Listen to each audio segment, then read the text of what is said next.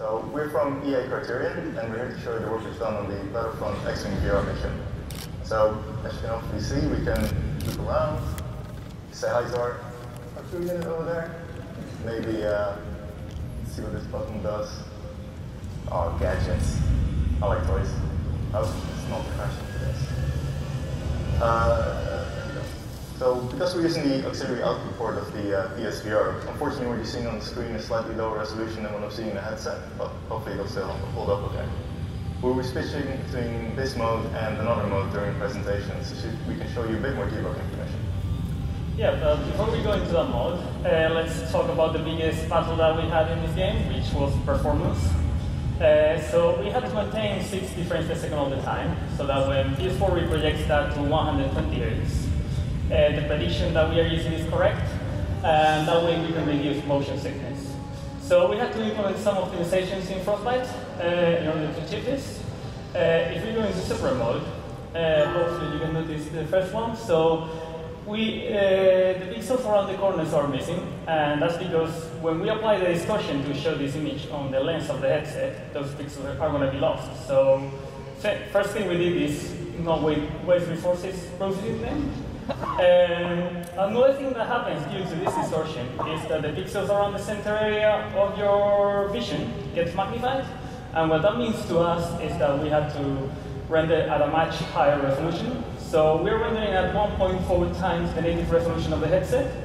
The native resolution is 1080p, and we're also using temporal anti-aliasing. And the reason we're using temporal anti-aliasing and we're not using other kind of anti-aliasing like MSAA is that unlike MSAA, that only removes aliasing coming from geometry, temporal anti-aliasing also removes the aliasing coming from shaders, so texture noise and specular aliasing, which is really important for us as we are using a PBR model. So if we come back to our pass, there we go.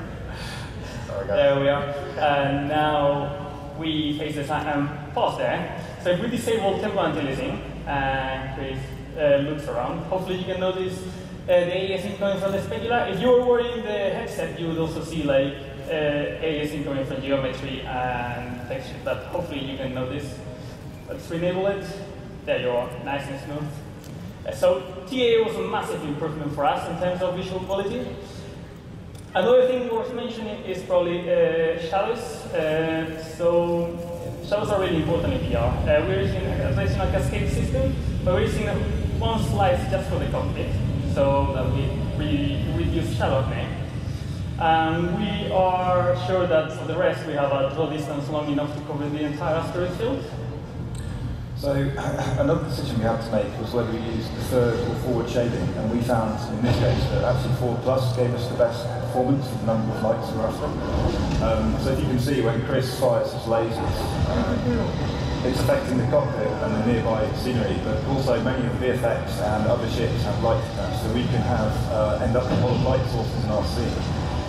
Now Frostbite has a lot of cool features in this area, such as area lights and reflections. But unfortunately, we don't have performance available to actually make use of them. So instead, we're having to fall back to fairly basic options like point lights and cube maps. Also, because we're using Forward Plus, the cost is now in every pixel that we render. So to kind of ameliorate that, we use a preset patch to ensure we reject as many pixels as possible. Another Frostbite feature that we rely on heavily is dynamic resolution scaling.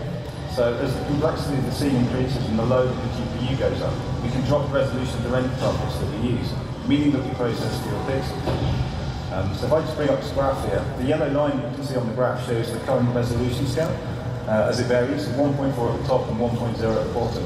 And it's got the resolution at the top right hand corner, although, yeah, bonus points if you can spot what's wrong with it.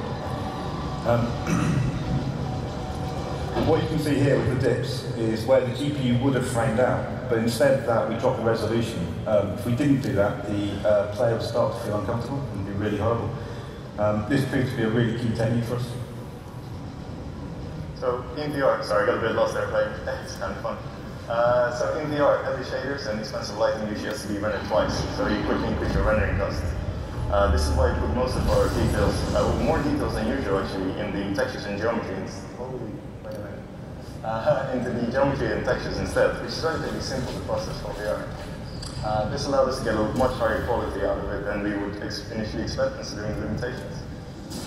So these things that we've mentioned today, plus some other optimizations, meant that we managed to get the X-Wing VR mission to a fairly steady 60 frames a second, and hopefully have managed to keep the visuals of decent quality. Hope you've enjoyed the presentation. This is it's a free DLC for Battlefront, so if you get the chance, please give it a go, and we hope you enjoy it. Thank you for listening.